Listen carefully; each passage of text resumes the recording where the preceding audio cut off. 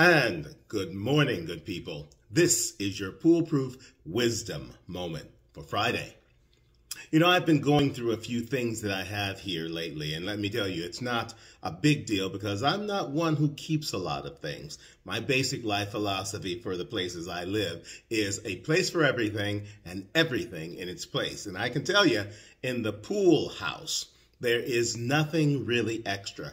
No storage for tomorrow, no items held on from 20 years ago, just the essentials in terms of what I need pretty much from day to day.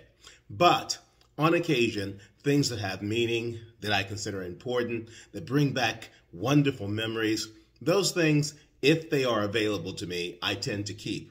Now, I came through a box of items that I had today, and I found something that I wrote down because it had such a powerful impact on me then that I wrote it on a piece of paper. It wasn't attributed to anyone, so it's an anonymous quote. It's not mine, but it did influence part of how I think and how I am today. And when I was reading it today, particularly in this particular season, I know how many people, while they're preparing for the wonders of the holidays, many people don't have that capacity. Many people are going through the motions, but they feel alone. Many people become saddened because they don't have anyone, or at least don't perceive that they have anyone. Some people are without. There are people who are going through all kinds of things that even those closest to them may not know. The holidays are a wonderful time. It's a reminder of so many wonderful things. All of the possibilities seem to be renewable when we reach these holidays. The end of the year, the birth of Jesus, the beginning and promise of a new year, all of that is very relevant, and I have a great deal of regard and appreciation for it. But that does not dismiss the fact that a lot of people are in struggle. A lot of people, as I said, are hurting, and a lot of people are going through things that many of us can only imagine.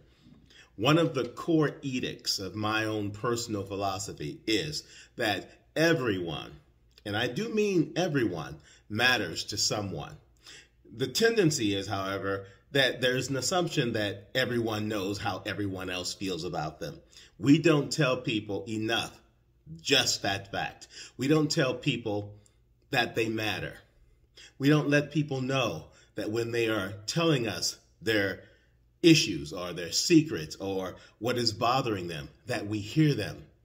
We don't let people know that we see them when they achieve their greatest aspirations and when they are battling their most difficult demons. We don't tell them these things. We often don't even tell people we love them because we assume that they know.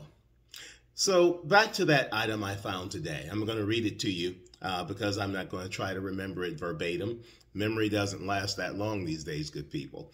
But I wanted to share it because in this season of hope, this season of celebration, this season when we talk about joy, everyone needs to do their part to not only allow others to share with them what they think and how they feel about you when it comes to letting you know all of these things that are valuable, but also taking time from their day, each of us, as many times as necessary, to let others know as well.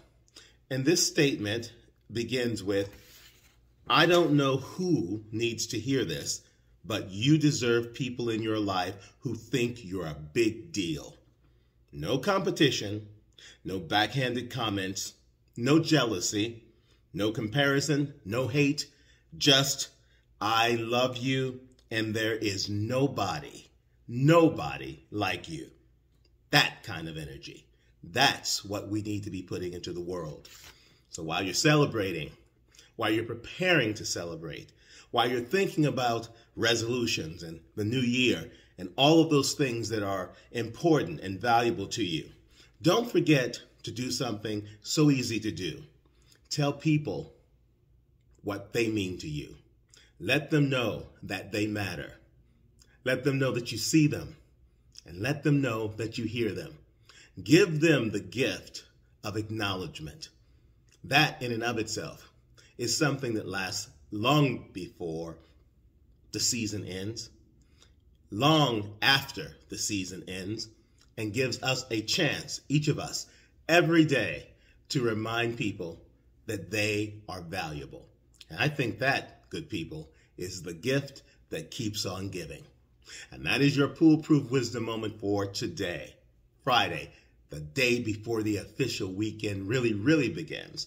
Make the most of it. And while you're at it, look up my podcast, Poolproof Wisdom, findable on virtually every podcast platform you can imagine. So take a look for it, listen to it, and enjoy.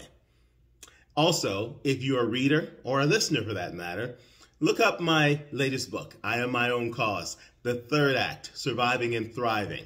You can find it on pretty much any online bookseller everywhere, as well as Audible. Listen, learn, take some of my experiences and learn from them and apply them to your own life. In many instances, as I've talked to people about the book, I told them I've done all of the dirty work and all of the hardship, so you don't have to. Take a listen, take a read, whatever works for you. And in the meantime, have a fantastic weekend, and let's get the next week off to a great start. Take care, folks.